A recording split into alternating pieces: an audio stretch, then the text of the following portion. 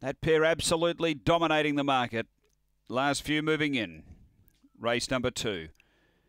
Just shutting the door behind Springvale Izzy, and it's closed. We're right, light on, set to go. Power Burner, $2.15, $2.25 for Mr. Kerry. Racing, and gee, they bumped together a bit, the favoured pair. Good speed, Release the Fury, came out running, is going to clear them going to the first bend. Got away as well, Release the Fury, out by 4.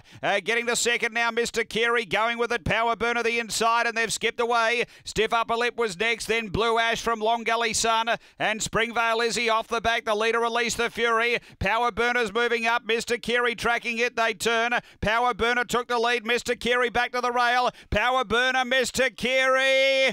Oh, I think Mr. Kerry from Power Burner in a pure bob of the head situation. We've got a photo, though. Then Release the Fury, Stiff Upper Lip, Springvale Izzy, Long Gully Sun.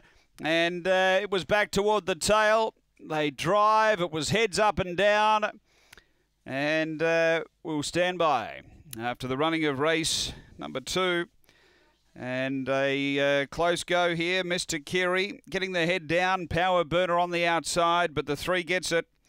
Mr. Kerry, Ben Rawlings, Gino Grigorovich, number 3, has got the prize. Back to the rail and just doing enough. 4 second Power Burner for Murray Kiley, and 7 third Release the Fury, Tony Henriksen.